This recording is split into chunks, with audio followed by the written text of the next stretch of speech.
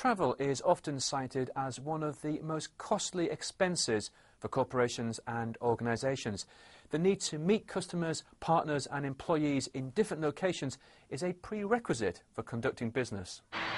The global travel market is worth approximately $870 billion per year, of which $350 billion is business rather than personal, which means that around 40% of all travel-related emissions comes from business travel.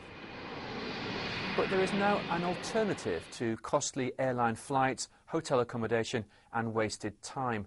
Telepresence aims to become a viable and greener alternative. One of the important things for people is that when they use visual communications, they want to have an experience that's as good as being there without the hassle of travel. And as good as being there means that all of the attributes of light and sound and the sense of presence have to be as good as that physical interaction. And that's what telepresence is really about. Companies can reduce their travel spend, reduce their carbon footprint and environmental impact. And what's more, they can improve their employees' productivity. It is certainly one of the key elements and the key aspects why global companies deploy telepresence today. Yeah? In globally dispersed teams, you can basically get teams together literally within seconds, without the need to spend hours on a train or on the plane to travel there.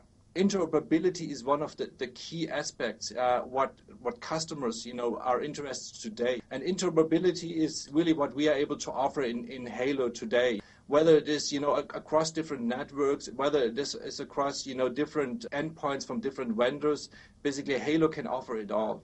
Collaborative teaming is another benefit of telepresence, as demonstrated by the Hollywood production company DreamWorks. There are all of these signs and signals that we send to one another in our communicating with each other in this. And as I say, they are physical. So what this system does is it embraces that, it enhances that. In this room that we're in now, you actually could have 4 or 5 unique conversations all taking place, and your ear would sort through them. In other words, the system itself allows that perfect audio collaboration of overlapping multiple conversations.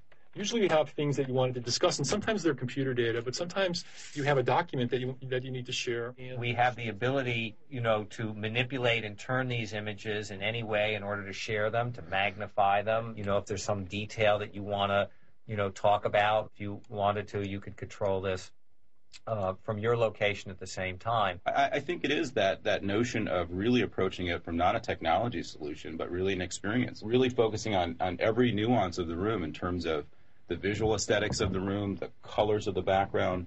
Things like lighting are all intentional to create an experience of connectivity between two spaces. We really felt like HP was the right company to both enhance it and put a support model in place by which we can start to get these rooms placed around the world. They really helped us get this to the final product that you're seeing here today. And I think what they understood is the implications of this for the business world. Welcome, Chicago, Singapore, and London. Everybody looks great. Yeah, this is amazing. We're seeing our levels of utilization in hundreds of hours per month across our customers and indeed across HP's own use. And what we're finding is that 60% of our customers have all bought additional Halo endpoints within 5 months of use, which is really a proof point that it's working for them in their environment. So we've used Halo extensively. We now have nearly 35 sites in most of our major locations, Beijing, Singapore, Helsinki, White Plains, here in the UK. It's used by all employees. During the last quarter, we had 8,000 hours of meetings take place on Halo, and that has a significant impact on reducing travel and people's time. To support the projected growth in high-quality telepresence, the ICT networks need to be correctly configured with plenty of capacity. Only about 1 in 10 of the HD video conferences which start in HD end in HD. This means that 9 out of 10 actually go back to standard definition, or they have blotches on the screen, or the whole user experience is not great. This is, again, one area which the telecommunication industry, and especially high-performance networking leaders, can further enable and make it better. So going forward, we can have 10 out of 10 video conferences in HD, start in HD, end in HD, and everything in between is also HD. Recognising the damage business travel is doing to our climate, business leaders are increasingly looking for cost-effective alternatives. Australian operator Telstra practices what it preaches, and we spoke to the company's new CEO via a Telepresence suite. It makes good business sense. And for us, it's twofold. One is we get productivity improvements and reduce our carbon footprint, but also we have a great opportunity to go and present it to our customers and say, hey, why don't you do it as well? And therefore, we're getting a double benefit along the way. And as I go and talk to government agencies, departments, and our large customers, they're very, very interested. An organisation can usually get payback on a video conferencing system in under 12 months, just simply by the avoided business travel, taxis, planes, road travel, hotel accommodation. Plus, you get a huge payback in productivity. In Australia, travelling between the major cities takes between 6 or 8 hours to do the return trip, and by not travelling, you can actually bring those 6 to 8 hours back into people's lives and back into the office.